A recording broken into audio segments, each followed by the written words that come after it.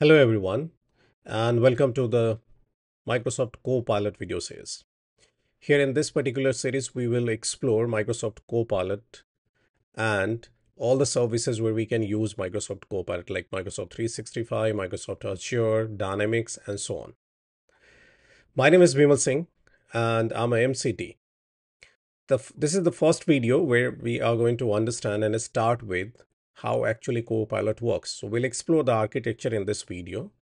And the next video will talk about the individual service where we can use Copilot. So do subscribe the channel, like and press the bell icon so you will not miss any video and you will stay in touch with us. Thank you so much. Let's get started with the architecture of Copilot. Okay, so this is the architecture of your Copilot.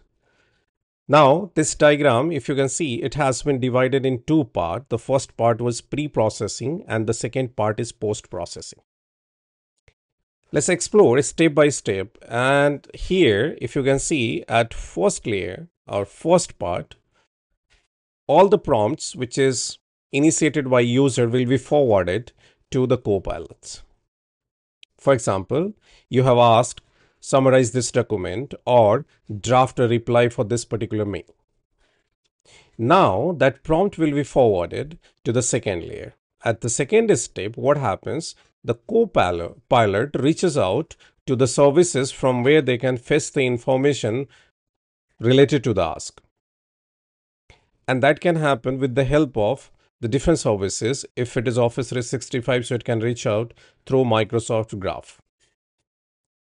Now, the request will be forwarded with the help of Microsoft Graph to the applications like your file, meetings, chat, or any other application related ask. It will reach out to that application. And as you can see here, this information is within your tenant.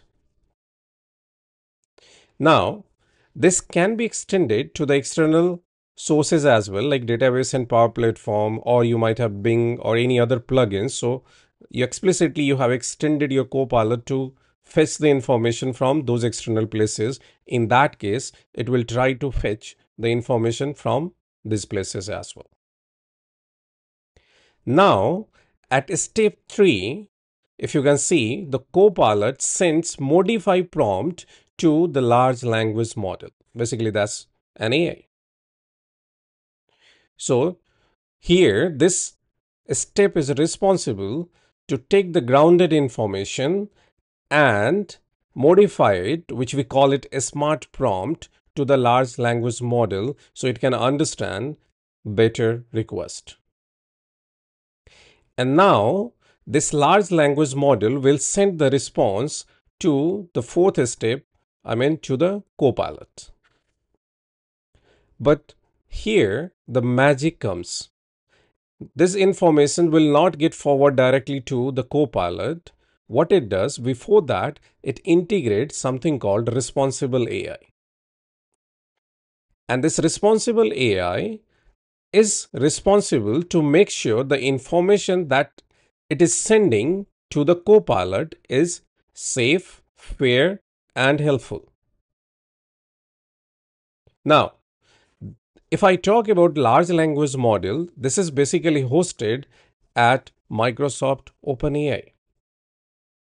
Now, just after that, fourth step, we have fifth step. So before sending the result to the end user, your result will get verified with Microsoft Purview just to check your company's compliance.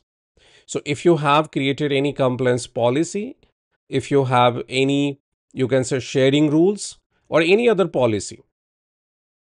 So this will get applied on the result before sending it to the end user.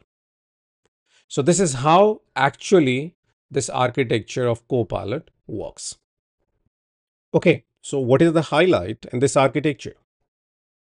So if you can see the first thing, which is everything is encrypted. So using HTTPS, it secures the complete channel. Now, the second thing, OpenAI can't see your data. That's the very important part. And this model is hosted in Microsoft environment. The third main point is your prompt and files don't train the AI. Means your information stays private only.